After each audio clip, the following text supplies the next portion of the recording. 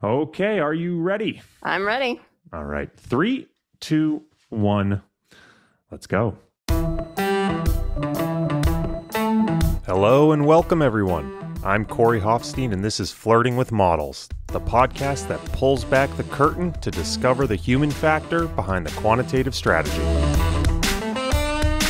Corey Hofstein is the co-founder and chief investment officer of Newfound Research. Due to industry regulations, he will not discuss any of Newfound Research's funds on this podcast. All opinions expressed by podcast participants are solely their own opinion and do not reflect the opinion of Newfound Research. This podcast is for informational purposes only and should not be relied upon as a basis for investment decisions. Clients of Newfound Research may maintain positions in securities discussed in this podcast. For more information, visit thinknewfound.com. In this episode, I speak with Michele Aghassi, principal at AQR Capital Management, where she serves as a portfolio manager for the firm's equity strategies. The conversation spans 3 major points: optimization, the opportunity in emerging equities today, and factor investing. While these are the headline topics, the underlying theme of the conversation, in my opinion, is the idea of unintended bets. More specifically, how controlling for unintended bets, whether through optimization or thoughtful consideration, can sharpen your resolve and your conclusions. Whether it's the influence of China in emerging markets, the influence of currency in foreign equity returns, or crowding effects and factors, being aware of the potential for unintended bets can shape the how, where, and even the when of portfolio construction. Please enjoy my conversation with Michele Aghassi. Michele, welcome to the podcast. Thank you so much for joining me. Really excited to have you here. Well, thank you for having me here. I'm excited to be with you today. Let's begin at the beginning. It's always typically the best place to start, I guess. With your background, can you lay it out for the audience, where you got started, how you got interested in the industry, and walk us forward until today? Sure. So maybe I'll go backward. So I'm a partner at AQR. I've been with the firm for 18 years. I'm a portfolio manager for the full range of global stock selection strategies, and that ranges in geography, market capitalization, long-only strategies, hedge fund strategies.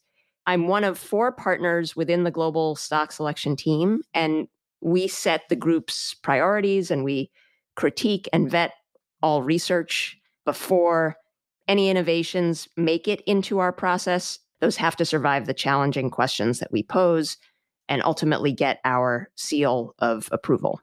Over the course of my career at AQR, I've made some noteworthy contributions.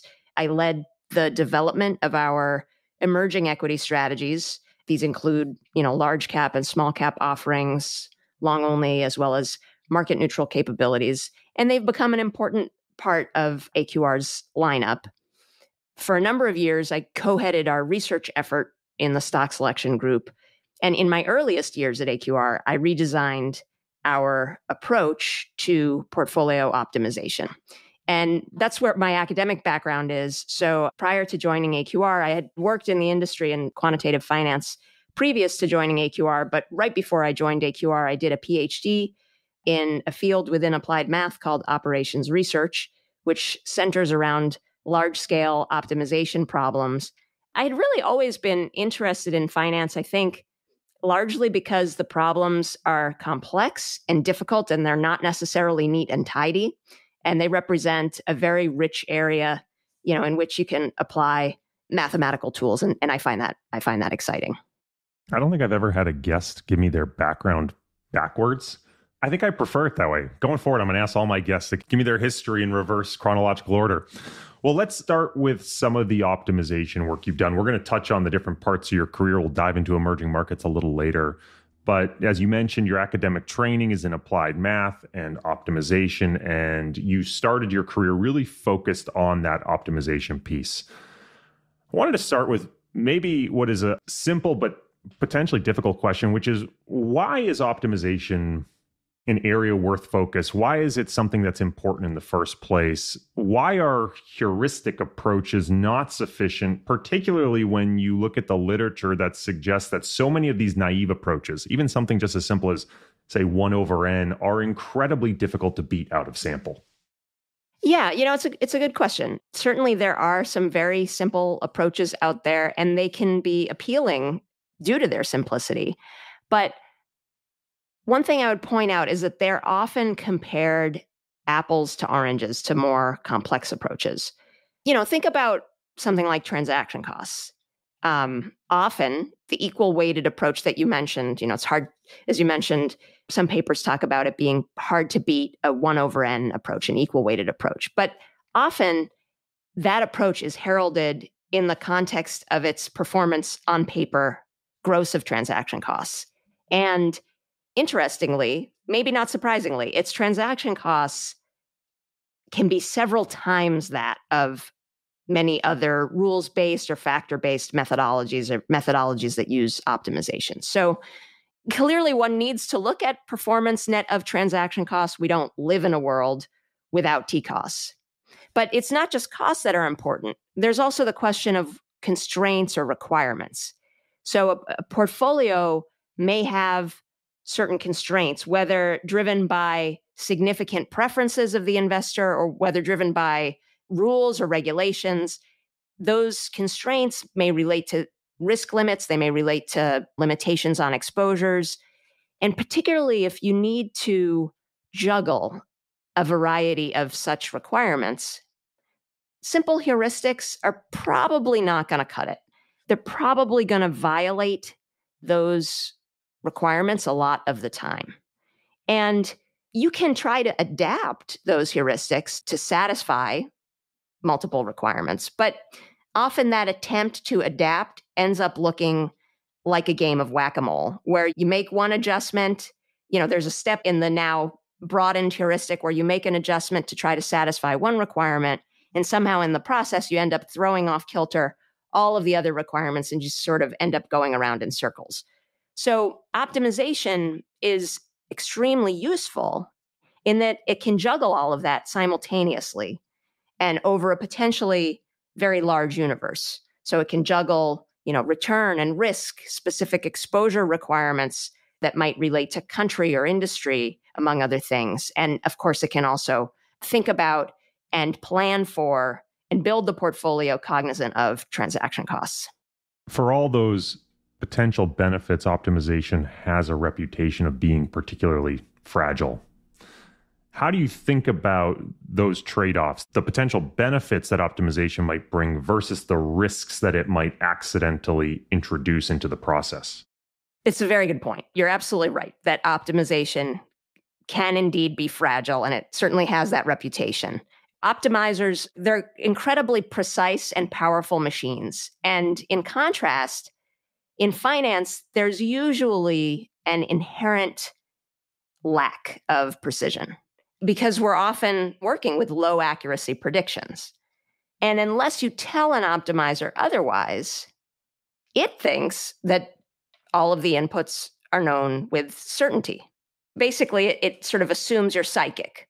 So as a result, it makes sense that the outputs often end up being overfit to those inputs. And that's essentially where the fragility comes from. You basically, if you're not telling the optimizer that there's uncertainty, you've asked for the very best solution that's entirely tailored to those precise inputs. So you're basically asking for overfitting. You're asking for fragility. And that can have a number of negative side effects on the portfolio. The portfolio might become more concentrated than it should be, essentially an exaggerated distortion of your inputs. Or it can end up over trading on what is nothing more than meaningless wiggles in the data from one period to the next. And in addition, it can take on significant extra risk in order to lock in an insignificant amount of extra return. So certainly there are fragility issues and they can have very real consequences, and these issues are not to be taken lightly. But the good news is that there are effective ways of mitigating these unwanted behaviors. You can formulate the problem in a way that is conscious of uncertainty. Whereas in contrast, as we talked about, fixing the shortcomings of heuristics tends to be much harder when there are many requirements at play. We talked about that resulting game of whack-a-mole. Dealing with the fragility of optimization is actually one of the first challenges that I tackled at AQR. I developed a proprietary optimization approach that directly deals with this uncertainty. And in doing that, I drew on concepts from my PhD dissertation, which wasn't about finance, but was centered around the topic of robust optimization, which is a field within optimization that focuses on how you handle uncertainty in a way that makes sense, where you're not replacing hefty assumptions about what you know by other hefty assumptions about what you know. It's actually thinking about what you don't know. And it's thinking about how you deal with that uncertainty in a way that's computationally tractable. Sounds like some of the alpha from this podcast will be to the listeners who can go dig up that PhD dissertation and give it a read. So I want to transition now towards your work in emerging markets. You recently authored a piece called Re-Emerging Equities. But before we get specifically into the nuances of the piece, I'm going to risk asking what is potentially an overly large question, because I think it applies to optimization. I think it applies to thinking about different regional markets. And the question is, when you're thinking about investing, you specifically, and perhaps more AQR at large, is the approach something that's global, or is it something that needs to be specifically tailored to the investment universe you're working within? How does the choice of that investment universe impact the approach, whether it's the optimization approach you have to take, or perhaps some of the metrics you have to look at within that particular universe? Right. So when you look across different equity universes, whether different geographies, large or small cap, among other things, we strongly believe at AQR that there are far more similarities than there are differences. And that's true of the characteristics that predict future relative return. It's also true about the general overarching structure of the design choices for how to best build portfolios around these ideas. And the empirics strongly support this notion that the similarities dominate the differences. Why is that intuitive? Well, it makes sense intuitively, because if you think about the characteristics for a minute, which characteristics do well at predicting future relative return? Many of the characteristics that we consider, and certainly other quantitative investors consider, they're based on either behavioral biases, and those tend to be fairly universally applicable, or they're based on some idea of being compensated for a risk, and that also tends to be fairly universally applicable. So there are a lot more similarities than differences, but there can be differences. And I'm not going to go into all of the different things that might drive differences. Some of those maybe are a little bit more intellectual property related, but maybe I'll point out some of the more basic ones. You might have differences in data availability. You might have legal or structural differences between markets. On the topic of data availability, it's certainly not uncommon for novel data sources to become available in the US first. And on the one hand, that might be a limitation. It might be just that, a limitation for ex-US. On the other hand, it might actually inspire innovation, right? Necessity is the mother of all invention. It might inspire innovation toward how to find alternate ways to capture that same idea, but in the absence of whatever that special US-only data source is. And as an example that's opposite in spirit related to regulation, there may be instances in which a higher degree of regulation, say in the US or in developed markets, may render some types of information less helpful in those more regulated environments. And that may actually present more of an opportunity outside of those markets. But to put it succinctly, our approach intentionally tends to be a global one with some variation reflecting nuances between these different universes. I think that it makes intuitive sense that the similarities would dominate the differences, and certainly the empirics are strongly supportive of that. You recently authored a piece titled Re-Emerging Equities, where you argue that the expected premium for emerging markets over developed markets is generationally wide today. So I was hoping you could lay it out for me. Why are you so excited about emerging markets today? Yeah, there are a couple reasons to be very excited about emerging markets today. The first relates to what you mentioned, which is regarding the asset class itself and its return expectations. The second relates to an opportunity for alpha. Regarding the asset class itself, we estimate that emerging equities are poised to outperform developed equities by more than usual, by more than we've predicted over the last 25 years. And I should caveat here that it is very difficult to predict returns for asset classes. That being said, yield-based methodologies do demonstrate some predictive ability over a 5 to 10 year horizon. And if you take that methodology, that's where you get that emerging equities over the next 5 to 10 years, we expect will do better than developed markets by a degree that's greater than what we've seen as that prediction over the last 25 years. So the asset class itself looks especially attractive now relative to developed markets.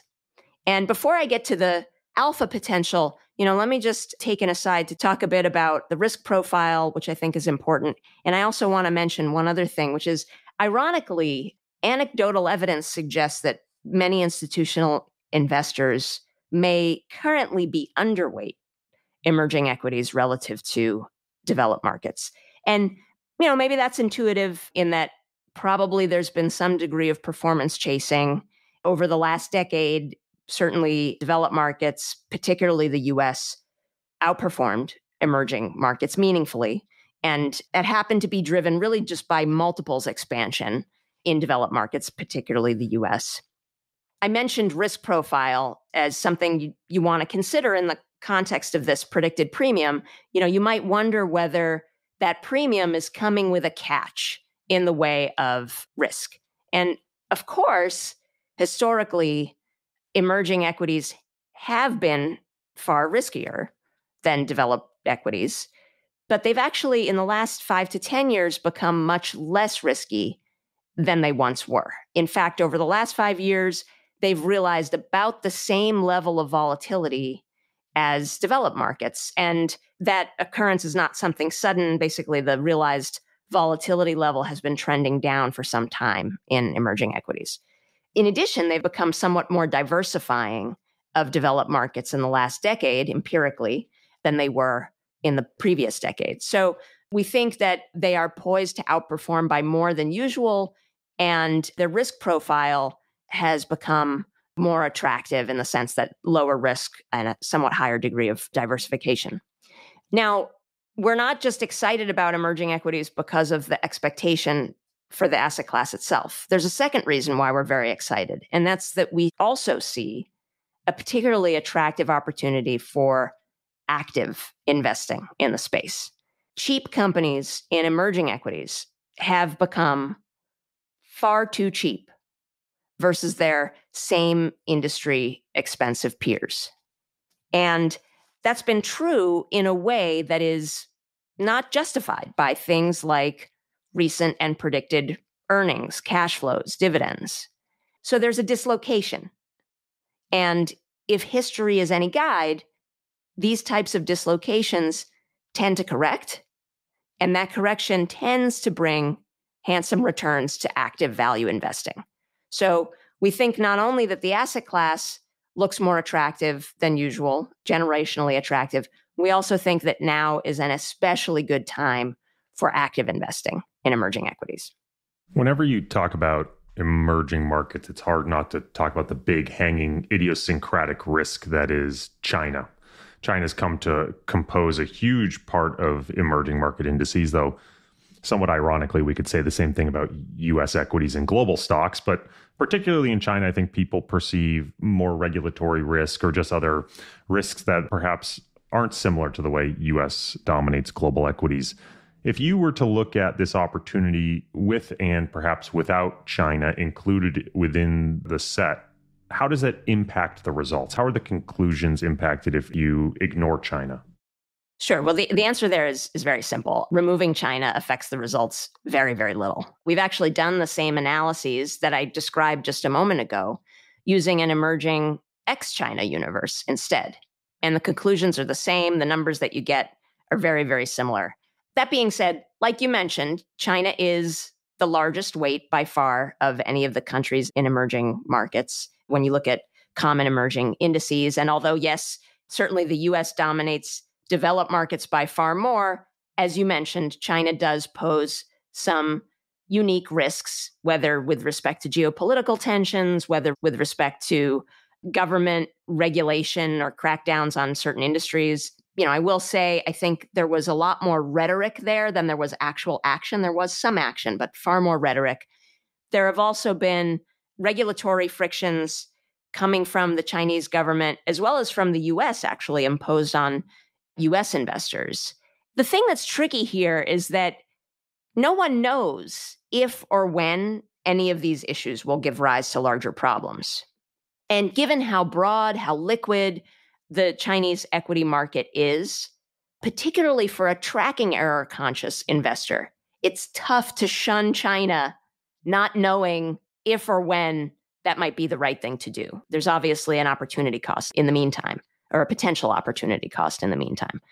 And certainly, the other thing I would say here is that these issues, these frictions, if they were to become a bigger problem, in all likelihood, they wouldn't just be an issue for China. I mean, when you think about geopolitical tensions, for example, if those were to inflame further, it would cause massive global supply chain disruptions potentially. So it wouldn't just affect China, it would affect the US, it would affect other developed markets.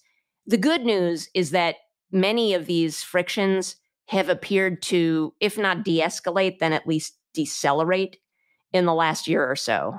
And I think the big picture takeaway in terms of what investors should do is that certainly an investor will want to understand their investment manager's philosophy and approach on such issues. How does that investment manager deal with these types of risks?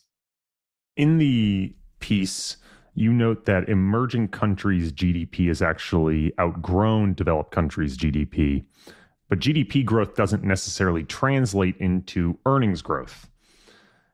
Doesn't that challenge your conclusions potentially about the future expected return advantage of emerging equities over developed equities?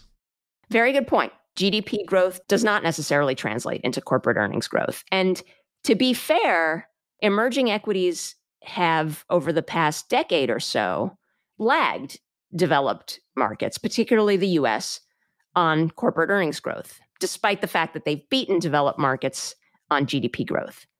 But the important point here is that our asset class performance expectations are not based on aggressive earnings or earnings growth assumptions. They're not based on the rate of GDP growth that we've seen. In computing those return expectations, we assume only a 50 basis point annual real earnings growth advantage for emerging equities over developed markets. And we would actually come to similar return premium conclusions if we dropped that growth advantage down to zero, meaning if we assumed that emerging market companies were not going to grow their earnings any more quickly than developed market companies. So we're making a very conservative assumption about growth. And in addition, the starting level of earnings that we're considering in this analysis, and that's the level to which that growth, that very conservative growth rate is applied, that starting level of earnings is itself another quite conservative assumption. We are using a trailing 10-year average earnings in this analysis, rather than something forward-looking, rather than something with a shorter trailing window. And so the return premium that we derive or that we compute is estimated based on and in spite of that last decade of emerging equity earnings being disappointing. So the results that we come to are in no way dependent on a close relationship with GDP growth and corporate earnings growth. You alluded to this point in one of your answers a little bit earlier, but on our pre-call, you really explicitly said that there are more similarities than differences between developed and emerging markets. And I was hoping maybe you could pull on that thread a little bit, talk about some of the similarities that listeners may find surprising, and then conversely, some of the differences that remain critically important to be accounted for. Sure. So like we talked about a little while ago, theory and empirics both support that there are far greater similarities than differences. And we talked about why that's intuitive, given that, a lot of those ideas are based on either behavioral bias or risk-based explanations. I have to say, we're not really surprised by the similarities. It's a little hard to imagine why anyone should be, but as far as differences, I would say those tend to be more at the level of beneficial to consider rather than critically important. I'll give some examples that are maybe more obvious. We talked a little bit about some before having to do with data availability and regulation. Let me maybe give a couple more fairly obvious, less intellectual property related examples. Think about something pretty basic, which is that there's a higher degree of event risk in emerging markets and amongst emerging countries than in developed markets. So you want to ask yourself, how do you account for that in the approach that you take? As another example, there's a broader range of growth and interest rate differentials among emerging countries than developed market countries. And that can skew potentially some of the preferences or views that you form if you ignore those differences. And at a more nitty-gritty level, there are also accounting standard divergence in emerging markets. Less than it used to be, but that's sort of really not an issue in developed markets, but still somewhat present. And you also want to think about how you deal with that. Like I said, though, I don't know that any of these is going to result in something night and day, whether you take it into account versus not. But it is beneficial to think about these sorts of things among some other differences that we won't go into today. We've talked quite a bit about sort of the opportunity at the asset class level. You briefly touched upon the opportunity, maybe at what I'll say is the alpha level. I want to dive into that a little bit more deeply because the paper highlights the opportunity specifically for value investing within emerging markets. I was hoping you could discuss how you think about measuring this opportunity and why we should have conviction that the opportunity today isn't the result of just, say, measurement noise or some unintended bet, but there really is a real broad opportunity for value investing. This is a very important question. And you want to be quite certain that you've examined this and sort of played devil's advocate in trying to look for drivers related to noise or measurement issues. So this is something we've taken very seriously. Over time, the attractiveness of value investing can vary, and we measure that attractiveness through something that we call the value spread. And it's basically asking the question, how much bigger than usual is the discrepancy between cheap companies' price multiples and expensive companies' price multiples? And to be more precise, we look at a version of that is essentially country and industry neutral. So how different are multiples when looking within the same country and same industry at cheap versus expensive? That discrepancy, that value spread, is at notably historically elevated levels.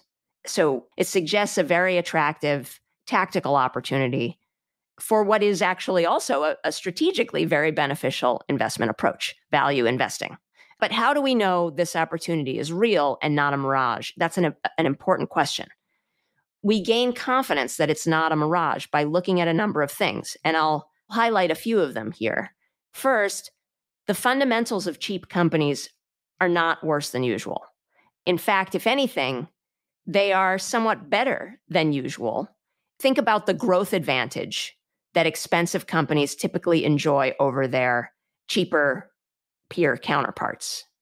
Of course, that growth advantage tends to be positive, right? Expensive companies do tend to grow faster than cheap companies. That's part of the reason why the opposite of value is often referred to as growth, even though technically speaking, the opposite of cheap is expensive, not growth.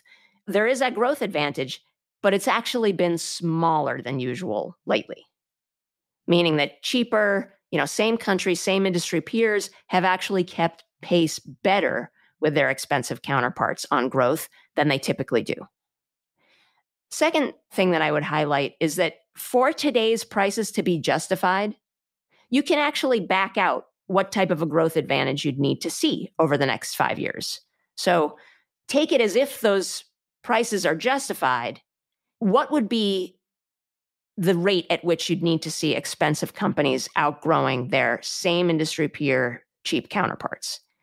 That growth advantage that is implied by today's prices being justified is an amount that is double the maximum growth advantage we have ever seen in emerging markets. And that maximum that we've ever seen is about double itself the long-term historical average, which happens to be about the same as what analysts are predicting today. So could something like that happen for a handful of stocks that turn out to be unicorns? Yes, absolutely. But it's highly unlikely that we would see a growth advantage that's 4 times the long-term average, 2 times more than the largest we've ever seen for a highly diversified basket of many expensive stocks versus their cheap same industry peers. I think that's a very compelling point. I should also mention that we've looked at intangibles on this topic. The question of intangibles often arises. Basically, is this all driven by intangibles or failing to account for intangibles? And the answer there, too, is no. You basically get the same results if you take out intangibles, heavy industries, and just look at the remaining universe. If you use measures of value that are adjusted for intangibles, you basically come to the same conclusions. Taking the investment opportunity set a little more global, backing away from emerging markets, a little over a decade ago, you co-authored a paper titled Avoiding Unintended Country Bets in Global Equity Portfolios. And I think this is a really critically important area. This idea of unintended bets has been something I've focused heavily on in my career. And I think when you start talking about moving from your domestic bias to international markets, these unintended bets are everywhere. So maybe you could talk a little bit about what are some of the unintended bets that you think are the most important, why they're important, and how people can think about dealing with them in the investment process. Sure. So I would define unintended bets as essentially accidental exposures that you might take on when building a model or when building a portfolio. And by the way, this is relevant probably even more so for discretionary managers as it is for quants. You're trying to capture A and you accidentally get a bunch of B mixed in with it. These unintended exposures are important to be aware of because they contribute or can even dominate a portfolio's risk. And they might not be compensated. They could even introduce potentially a headwind into performance. So in that paper, we specifically looked at this from the angle of unintended country exposures. Think of an investor seeking to focus solely on stock picking. Imagine that investor compares stocks on basic characteristics without regard to country membership. This approach of ignoring country membership can produce a portfolio that's dominated by country risk rather than by idiosyncratic stock risk, which is, supposedly what this investor was focusing on. And in fact, the extent of that country risk domination can vary pretty wildly over time. In addition, in the paper, we explored the conclusion that the country exposures that fall out of this process can look very different from what you'd get if you were more intentionally directly comparing the countries themselves. So, how to deal with unintended exposures? Well, the first step is to define what's intended versus not. And the second step is being able to measure how much of what you're getting is intended versus not.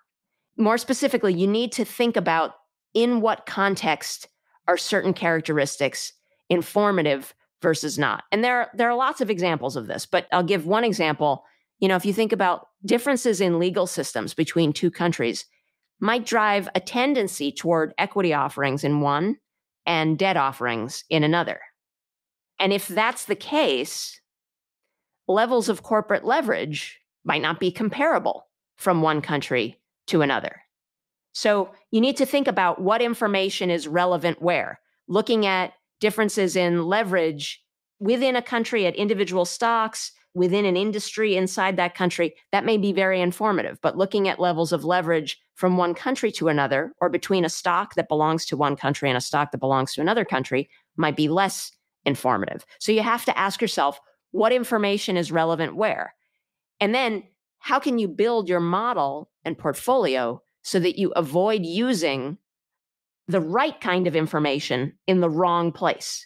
In other words, what kinds of opinions are giving rise to what kinds of tilts? And in our investment process, we try to build things in a modular way so that we're only pairing the right kinds of information with the right kinds of potential tilts.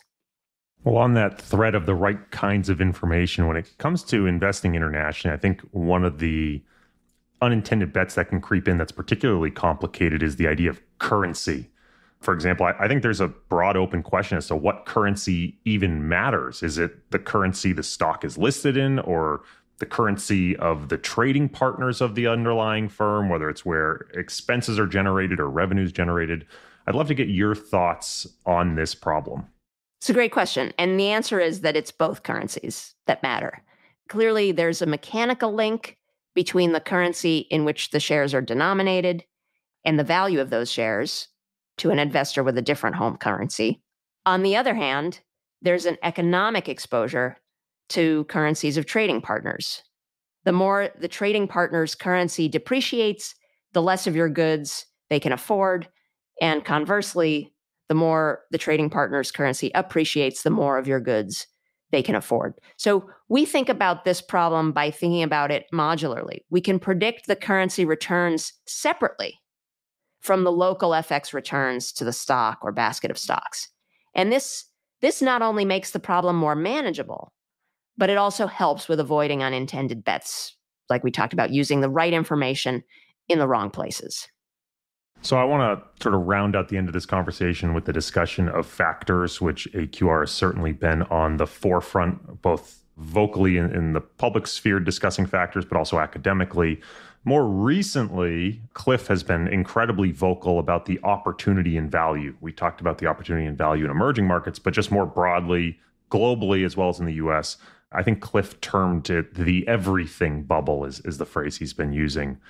So we've actually, if you look at the value spread, come back a bit from peak levels in 2020, but it certainly hasn't been a smooth or straight ride back. How do you think about sizing a bet on something like value where you're at these extreme levels, but the recovery could be incredibly volatile? Recoveries of any kind tend to be rocky, right? I mean, stock market recovery is certainly an example of that. And value recoveries are no different. As you said, value has made up meaningful ground from its 2020 lows when measured by returns to the factor, or at least our version of value. And yet, when we look at what is now cheap and now expensive, I should mention and stress that there is still a historical opportunity here. There's still plenty of dislocation, correction left to go. As far as how we think about sizing a tactical bet on value, it's important to keep in mind that that rockiness is a part of the recovery package, so to speak. To take advantage of this correction, you need to be willing to ride out those bumps. But at the end of the day, how you size that bet, of course, it's an important question. And the answer is as much judgment and experience as it is science. So, of course, there's the science that we talked about of measuring just how wide value spreads are, how large is that dislocation. But judgment also has to come into play for at least a couple of reasons. We just don't have a lot of past similar observations to allow the data to decide for us. We have the tech bubble, and to some extent, the value dislocation around the GFC also is another observation, but I would say the comparison there is not as close. So we just don't have that many observations. Can't let the data determine the decision for us of how to size. It also has to depend, the sizing of that tactical bet has to depend on context. How you size that in a levered hedge fund will be entirely different from what a benchmark relative traditional long-only investor can stomach, who might have quite a limited tracking error appetite. So you want to size it in a way that doesn't prevent the investor sticking with it. Because, of course, if you throw in the towel too early, you forgo the benefit of that correction. Being at the forefront of the factor space, I know AQR has a lot of conversations and receives a lot of feedback on factors, which led you to co-author a new paper called Fact, Fiction, and Factor Investing, where you provide evidence for some of the facts and against some of the fictions that frequently arise in the conversations you're having. In the paper, one of the things you address is the idea that, quote, this time is different as it relates to the poor recent performance of many factors, not just within equities, but in a multi-asset landscape as well. So the open question would be, is this time really different? Why or why not? How is that impacting your outlook? The world is always changing. And in that sense, this time is always different. But that's not really the right question. The right question isn't, is this time different? The right question is this time different enough for it to matter? And the answer there is no. This debate, of course, this time around, it was about value and whether it's broken because the world has somehow changed. Certainly, the idea that assets should converge to a fair price, that there is some notion of fair price, whether you can measure it or not, and that assets should converge to that fair price, that's a pretty timeless idea, and I think quite a theoretically correct idea. It's never going to make sense to overpay for something that's worth far less. So the question becomes whether your proxies for fair value have somehow become obsolete. That's basically what is this time different getting at. No proxy is perfect. And by the way, that's why you want to use multiple proxies. But what we observed with value struggles in the years leading up to and including 2020 doesn't seem to have anything to do with imperfection based on what the empirics tell us. Imagine for a moment, imagine that you had perfect foresight and that you invested in favor of cheap price to earnings companies and against expensive price to earnings companies. Like I talked about before, let's say you do this in a country neutral and industry neutral way. But you're making those preference decisions based on versions of PE that are using an earnings, with perfect foresight of what those earnings are going to be. That perfect foresight strategy, of course, totally unrealistic, but I'm using this to come to a point. Of course, it works smashingly well most of the time, but it actually lost money during two distinct periods. Guess which two? The first was the tech bubble in recent decades, and the second was the recent value drawdown. And I think that simple thought experiment using that totally unrealistic, perfect foresight strategy provides fairly compelling evidence that this value drawdown wasn't about metrics becoming outdated. It was about a sentiment-driven shift in market preferences. And you can think about it from a different angle. We touched on this in passing a little while ago.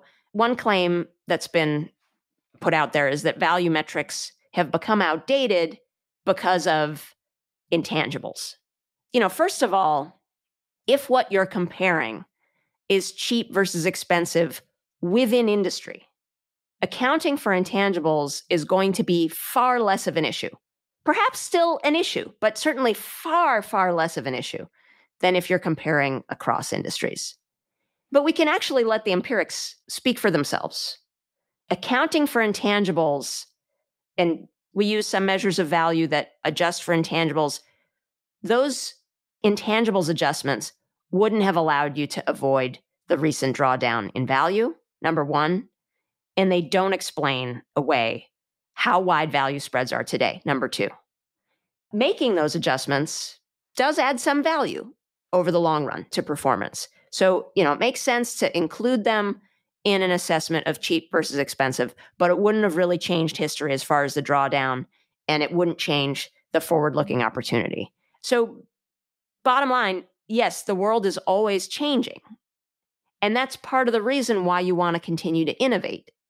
But hopefully that innovation isn't your only line of defense. You also ideally want to use factors that are robust to changes in the world. But we don't think that this time was different enough. It's a very convenient excuse or explanation as to why one sees negative performance, but it just doesn't line up with the fact pattern in terms of that drawdown and the dislocation that we see today. One of the big pushbacks you often get with factors, particularly given the decay in factor performance over the last 5 years, is that they simply became crowded. AQR was too good at promoting factor allocations among institutional and retail investors, and that they become too crowded and the performance has been crowded out. Now, this is almost immediately contradicted by your last answer, where you talk about that it was a sentiment-driven shift in value.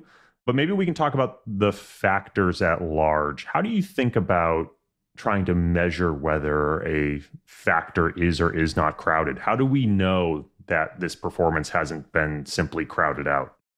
Right. These investment themes, value, momentum, carry, defensive, they've been known about for some time. And there are actually a variety of ways of measuring their crowdedness, and that can fluctuate through time. One way of measuring, we think probably one of the better ways, is actually a method that we already discussed, which is looking at value spreads. So if you think for a moment, just to make it simple, let's think about the factor as having a long side and a short side. If your factor's long side is more expensive than usual, so I'm talking here about a market neutral factor, obviously if we're in a long only benchmark relative context, you could just think about overweights and underweights. But anyway, if your factor's long side is more expensive than usual in a price multiple sense, and if the short side is too cheap, that would suggest crowding, right? There are too many people that like the same long side that you like, and that's pushed up prices. The opposite would suggest a lack of crowding. So if your factor's longs are cheaper than usual versus your shorts. When we measure things in this way, we don't see meaningful levels of crowding in any of the investment themes that I mentioned a moment ago. And for what it's worth, value was actually one of the less crowded than usual factors during its period of struggle and leading into its period of struggle. Now, still, you might wonder, why is it that the factors aren't more crowded if they're so known and they're so effective? First of all, the behavioral biases on which these factors are based, those are extremely widespread, entrenched, persistent. Human beings just aren't becoming more rational enough to get rid of the sizable other side that allows these factors to persist. And in addition, these factors are far from a free lunch, right? I mean, they can go through, we've lived through this, they can go through protracted periods of very difficult performance, like we saw in recent years with value. And that potential pain itself actually keeps many investors away and serves as a barrier, if you will, to crowding. In the paper, one of the things you suggested that the factors tend to work well across a variety of macroeconomic conditions. But there's been a decent amount of literature written, and many investors would passionately claim that the factors actually work well in different conditions. That, for example, we know that momentum tends to crash during a recession, and that we should actually be potentially timing our factor exposure. Can you sort of reconcile this for me? There's obviously passionate people on both sides of the debate. Are both conclusions right? Is one clearly wrong? Why not try to time our factor exposure based on macroeconomic conditions? Yeah, you're right. Momentum does suffer in distinct environments. I would frame it more as momentum tends to crash in sudden and stark reversals. Those don't necessarily line up with recessionary periods, but sort of getting at the broader question of how is it that both sides can be right? One side may be saying that the factors tend to work well across many macroeconomic conditions, and the other saying, no, that there's actually some degree of specificity there.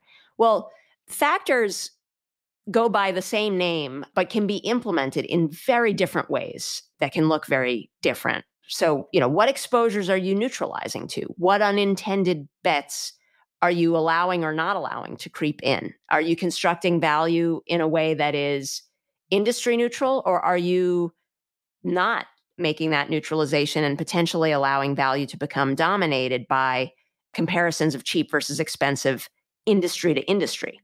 If you think about a market non-neutral, industry non-neutral version of value, just as an example, that's probably going to have a much bigger exposure to the business cycle than a market neutral, industry neutral version.